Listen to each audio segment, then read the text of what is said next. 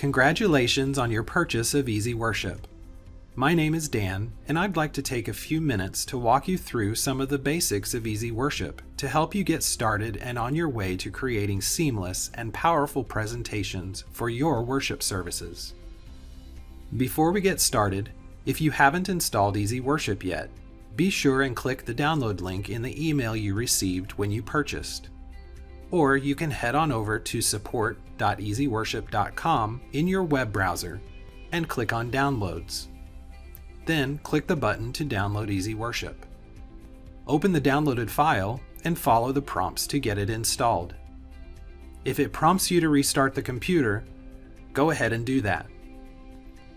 Once installation is completed, you should see an EasyWorship icon on your Windows desktop. Double-click the icon to open EasyWorship and follow along.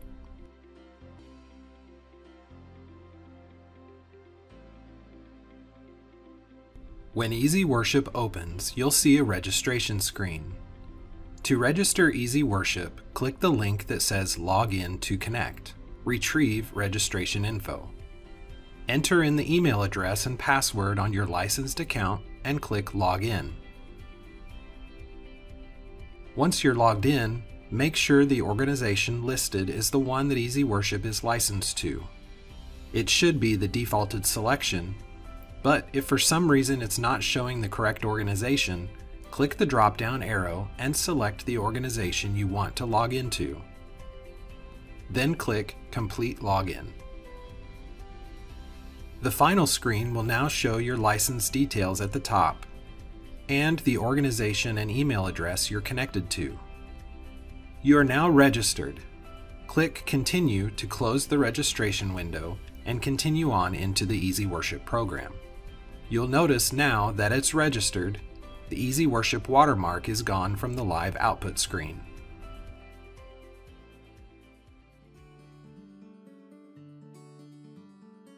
Now that you have EasyWorship installed and registered, let's go over a few basics of the program to get you started, beginning with the layout and different views available.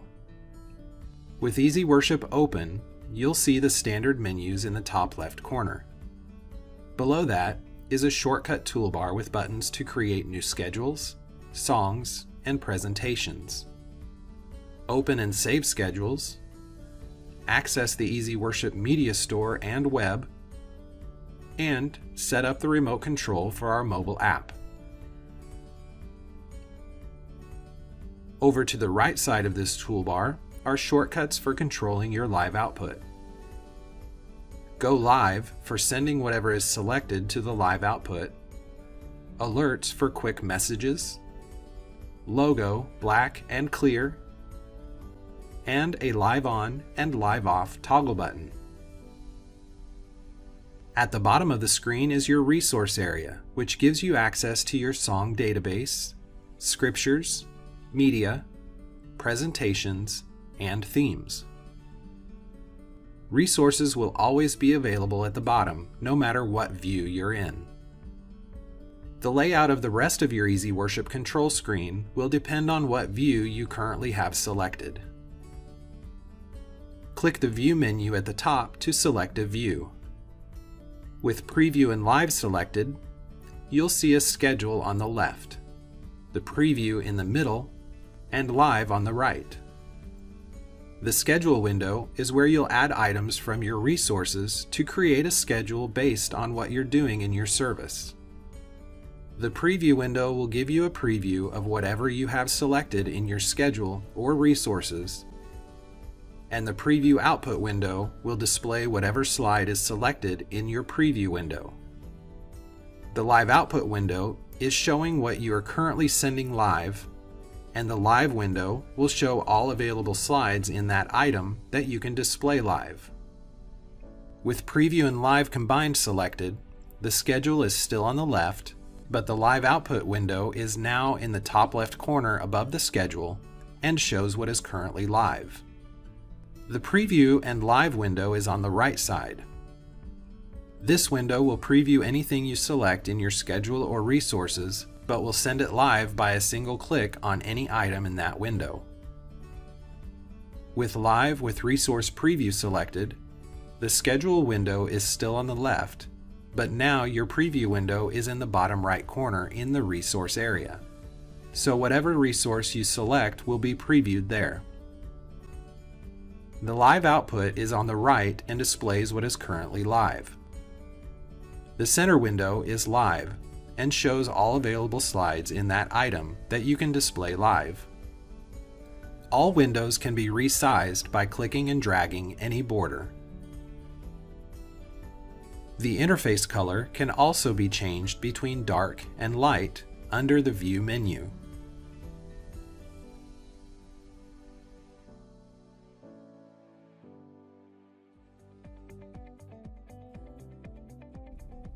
EasyWorship comes installed with a database of demo songs, but more than likely, you're going to want to add more of your own songs to that list.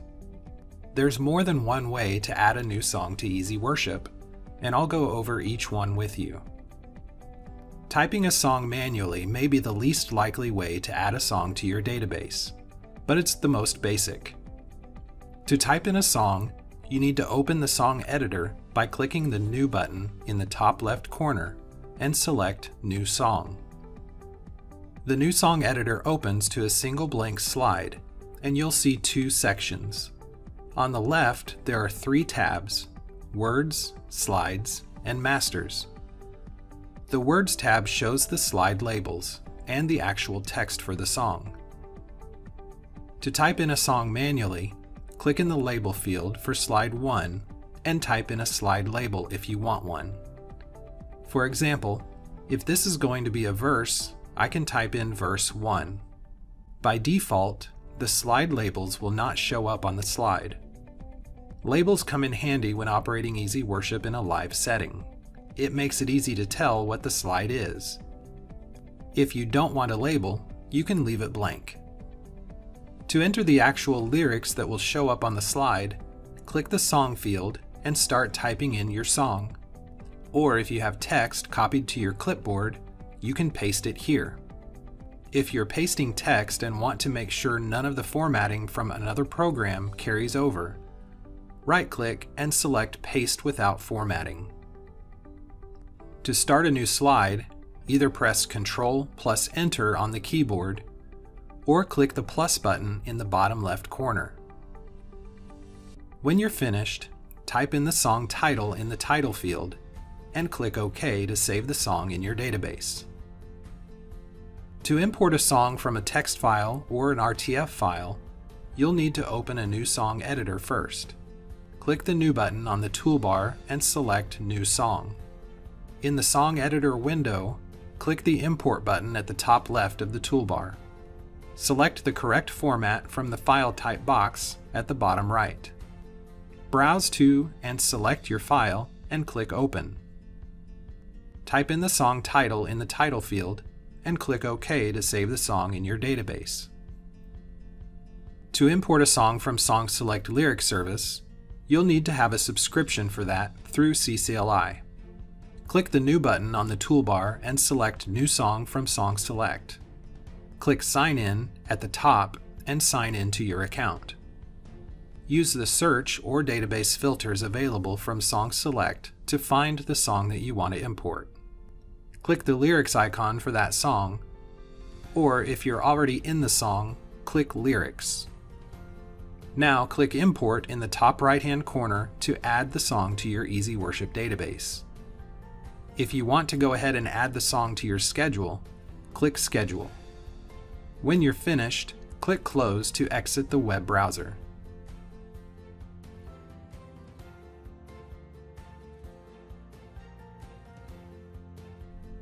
If you have videos, images, or audio files on your computer that you want to be able to use in EasyWorship, you can add them to the Media tab.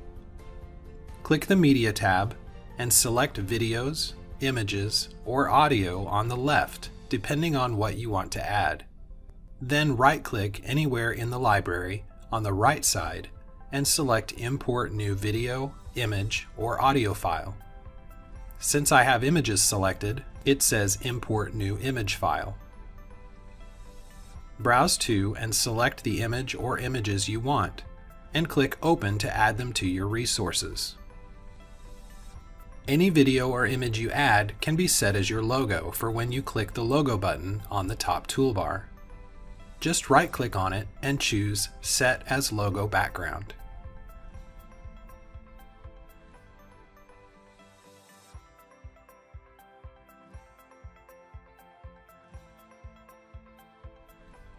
Building a schedule in EasyWorship is as simple as dragging and dropping items from the resource area to your schedule area. The schedule is a playlist where you will include all the items you will be using during a particular service.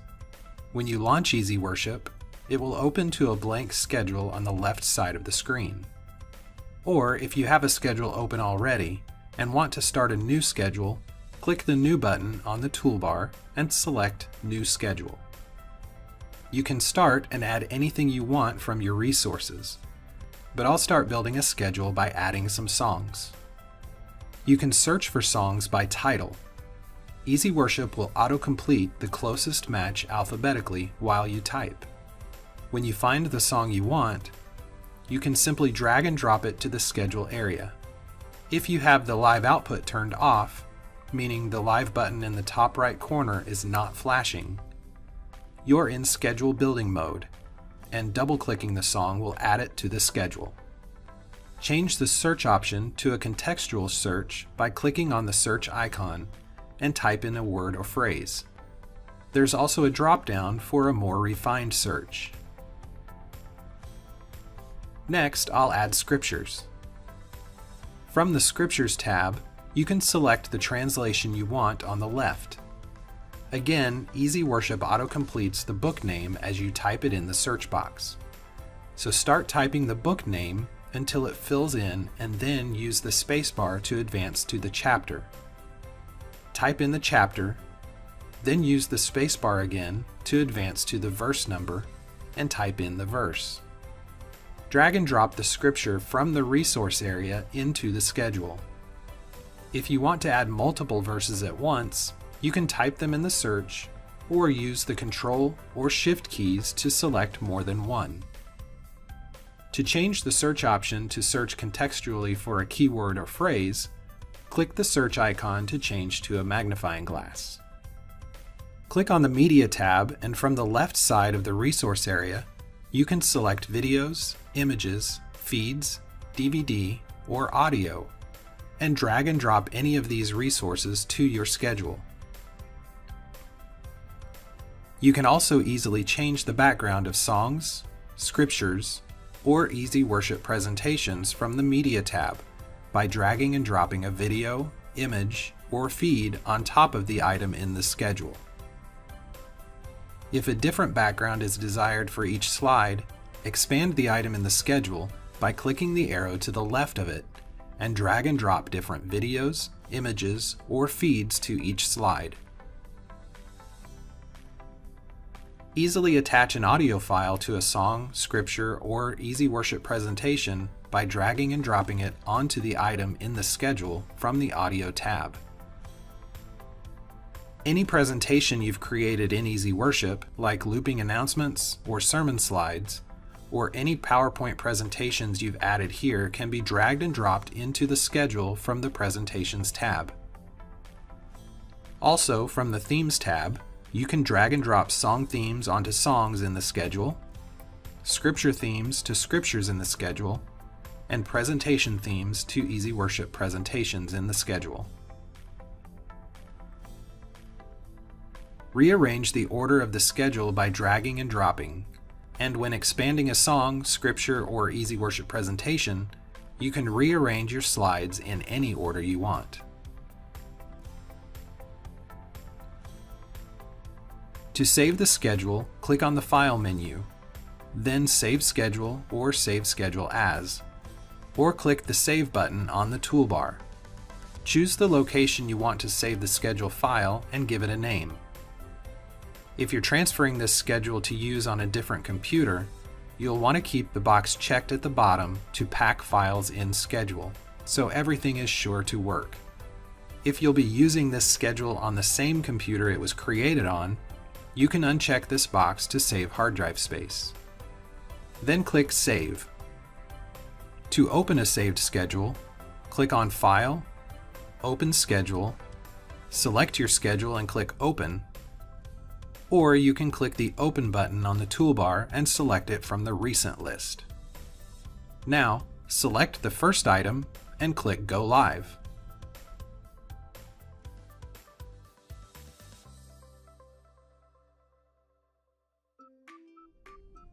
Now that you have the basics of EasyWorship down, it's time to operate EasyWorship in a live setting. If you have a schedule open, you can start your service by selecting the first item in the schedule and clicking Go Live. Make sure your Live button in the top right corner is flashing, indicating that your live output is on. If you're in the Live with Resource Preview or the Preview and Live views, EasyWorship will send your selected item to your live output and will also automatically queue up the next item in the schedule so that when you're ready for it, you'll just need to click Go Live. To navigate the current live item, if there are multiple slides, you can click the desired slide in the live window to display it on your screen. When you're finished with the current item, click Go Live to send the next scheduled item to your screen, and so on. If you're in the Preview and Live combined view, EasyWorship will not queue up the next scheduled item when you go live. When you're ready for the next item, you'll need to select it in the schedule and then click Go Live. You can also use the logo, black, and clear buttons to show the logo, black out the screen, or clear the text from the live slide. If you haven't created a schedule and just want to go live directly from the resources, you can go to the Songs, Scriptures, Media, or Presentations tabs and double-click what you want to send to your live screen, or select your item and click Go Live. You now have the knowledge you need to get started with EasyWorship. For more training, check out all our other videos on our website at training.easyworship.com. Thanks for watching, and thanks for choosing EasyWorship.